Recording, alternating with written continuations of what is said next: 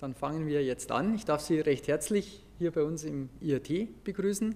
Liebe Gäste, liebe Kolleginnen und Kollegen, auch ein herzliches Grüß Gott im Namen der FKTG und der Bavaria Film. Das Thema Qualitätsmanagement, Qualitätscontrolling begleitet uns schon das ganze Jahr, auch hier an der Stelle im Hörsaal. Wir hatten im Anfang Juni ein Kolloquium vom Herrn Knör zum Thema fallbasiertes Qualitätsmanagement. Und Ende Juni hatten wir dann ein Symposium, wie verändert sich die Qualität, zusammen mit Programmkollegen. Und da wollen wir heute nahtlos anschließen mit dem Herrn Peter Schallauer vom JOANNEUM aus Graz zum Thema Essenz, Qualitätsbeurteilung in Video und Film. Was verändert sich gerade? Und ich möchte noch ein paar Stichworte sagen zum Herrn Schallauer. Er arbeitet im JOANNEUM seit 1995 und betreute dort und koordinierte zahlreiche Projekte auf dem Gebiet der hochqualitativen Filmrestaurierung, automatische und semantische Inhaltsanalyse, Metadatenanreicherung war Thema, Digitalisierung und Dokumentation von audiovisuellen Archiven und in den letzten Jahren verstärkte er mit seinen Kollegen die Forschung auf dem Gebiet von Asset Management Werkzeugen und davon wird er uns heute berichten. Und wie immer hilft es dem Referenten, mit einem kleinen Applaus zu starten. Bitte schön. Ja, danke schön für die Einladung. Es ist mir eine Freude, über den Alpenhauptkamm von Süden herzukommen. Und ich habe mir schon gedacht, es ist vielleicht auch eine Sprachbarriere, dieser Alpenhauptkamm. Und wenn ich jetzt steirisch reden würde, dann wäre das wirklich ein Problem. Aber das mache ich nicht. Also ich bin ein gebürtiger Oberösterreicher, also ich glaube, die Sprachbarriere sollte nicht so groß sein. Ja, es kommen immer noch Leute, das ist gut. Was möchte ich Ihnen heute erzählen? Einerseits, ja, woher komme ich, woher kommt unsere Firma JOANNEUM Research, das Institut Digital und die Arbeitsgruppe Audiovisuelle Medien. Dann gehen wir ins Eingemachte, diese verschiedenen Ebenen, auf denen man QC in Files machen kann. File, Wrapper, Stream, Essenz-Ebene, wobei klar ist, unser Fokus jetzt unserer Arbeiten liegt auf der Essenz-Ebene, also dort, wo wir wirklich das Bildmaterial von der visuellen Qualität, aber teilweise auch Audioqualität untersuchen. Ja, ich werde dazu einige Anwendungsgebiete vorstellen. Ich werde über Automatisierung reden, wie ein typischer Workflow jetzt für Essenzanalyse ausschaut und Essenzqualitätsbeurteilung ausschaut, welche Funktionalitäten es darin gibt. Und wenn ich all das gemacht habe, Essenzqualitätsbeurteilung, was mache ich eigentlich mit der Information dann danach? Das ist auch ein wesentlicher Punkt. Und ich werde auch berichten über Standardisierungsinitiativen im Bereich QC. Das sind momentan wirklich eine Reihe von Aktivitäten laufend. Also das ist aus meiner Sicht momentan wirklich ein Hot Topic in der Community. Ja, zu JOANNEUM Research. Wir sind eine angewandte Forschungseinrichtung, vielleicht vergleichbar von der Mission her wie Fraunhofer in Deutschland. Also es geht darum, Know-how, das aus der universitären Forschung kommt, in die Wirtschaft zu bringen. Also wir machen angewandte Forschung. Typischerweise in bestimmten technologischen Bereichen bauen wir Prototypen, da bauen wir Produkte und die kommen in die Wirtschaft.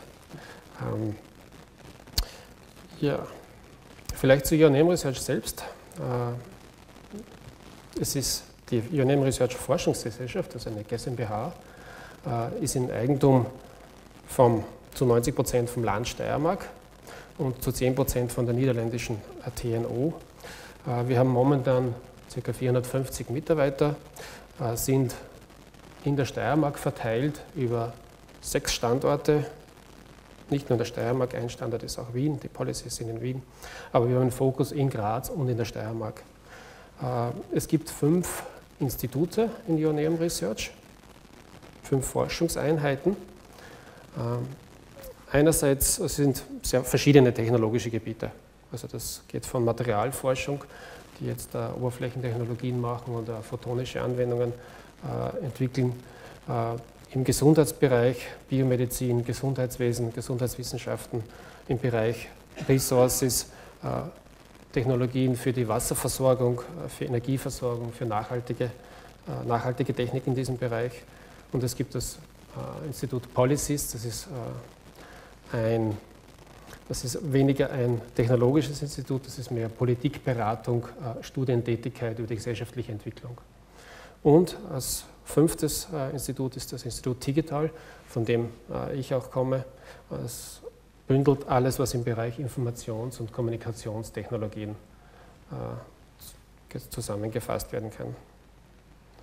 Zu Digital, ja, es sind darin verschiedene Bereiche, Fernerkundung, Geoinformation, Messsysteme aus Bildanalysesystemen, Weltraumtechnik, Kommunikationstechnologien, Informationssysteme, akustische Lösungen und als die eine Gruppe, von der auch ich komme, die audiovisuellen Mediengruppe. Nur eine Folie geschwind zu unserer Arbeitsgruppe. Wir sind etwa 20 Personen in der Audiovisual Media Group. Wir beschäftigen uns vor allem jetzt mit Technologien, die auf Bildverarbeitung, Vision, Machine Learning, also alles, was mit Analyse aus visuellen Bildquellen beruht, vorwiegend einerseits Analyse, andererseits auch dann Verarbeitung, zum Beispiel Restauration. Wir haben 3 hauptsächliche Anwendungsgebiete. Das eine sind Medienarchive. Dort haben wir seit vielen Jahren eine Software entwickelt für Film- und Videorestauration. Qualitätsanalyse fällt auch in diesen Bereich, also was wir heute hier hören. Dann im Medienproduktionsbereich oder Anwendungsgebiet beschäftigen uns wir mit Technologien, die jetzt Content Structuring erlauben oder ähnliche Inhalte zu finden, bestimmte Inhalte, zum Beispiel Logo für Werbungserkennung zu finden. Und im Traffic- und Security-Bereich machen wir auch visuelle Analyse von Video, zum Beispiel Falschfahrerdetektion oder Personenströme, Verkehrsintensität, alles, was man aus Video automatisiert rauslesen kann. Ein Querschnittsthema dazu technologisch sind Metadaten. In all diesen Bereichen beschäftigen wir uns damit, wie beschreibe ich das, was ich aus dem Video auch herauslese, wie kann ich es austauschbar machen in Form von Metadaten, sind in der Standardisierung sehr aktiv, beschäftigen uns auch damit, wie man jetzt Metadatenbeschreibungen validieren kann, wie man von einem Standard zu einem anderen Standard mappen kann. Also das ist auch ein Querschnittsthema. Ja, vielleicht noch von der Audiovisual Media Group. Das ist eine selektierte Liste von Produkten. Einige sind vielleicht vertraut mit dem Diamant-Filmrestaurationsprodukt. Das ist etwas, was bei uns 1995 begonnen hat. Also ich persönlich habe meine Diplomarbeit damals über Filmrestauration geschrieben und ja, bis heuer, der letzte Algorithmus von damals läuft noch heute in Diamant, aber jetzt ist es vorbei. Nächstes Jahr wird dann alles neu sein. Ja, Brand Detector, eine Lösung für Logo Recognition, also Logoerkennung in Video. Das ist vor allem für Werbemonitoring-Firmen, wo dieser Prozess des Brands erkennen in Werbung halt automatisiert wird. Vidicert, ein System für die visuelle Qualitätsanalyse und Verifikation, davon werden wir heute noch mehr hören, ist relativ neu und wir haben im Bereich der Traffic und Surveillance haben wir noch das Essenz Produktschiene mit verschiedenen Teilen, aber ein wesentlicher Teil ist die Falschfahrerdetektion, der Geisterfahrerdetektion, wie es in Österreich genannt wird. Ja, jetzt zum eigentlichen Thema, wieder im Ruby Essenz, Quality Assessment.